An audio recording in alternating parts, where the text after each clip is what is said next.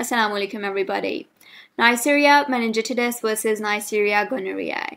If you want to know the differences, keep watching. Neisseria meningitidis and Neisseria gonorrhoeae both are gram-negative diplococci.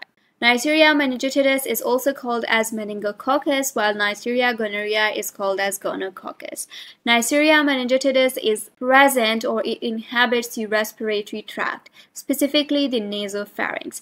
Neisseria gonorrhoeae is found specifically in genital organs, but it can be found in anorectal region and nasopharynx. Neisseria meningitidis has a polysaccharide capsule, but Neisseria gonorrhoeae has no such capsule.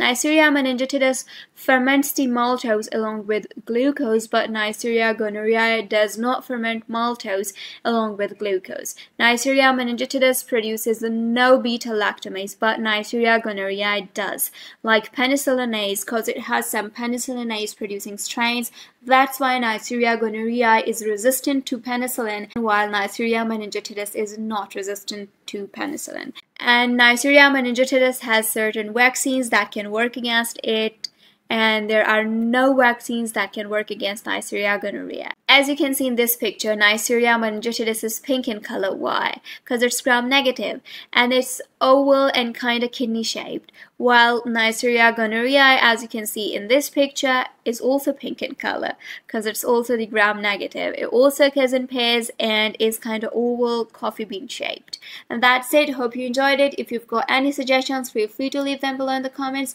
and I'll catch you soon. Till then, Assalamualaikum.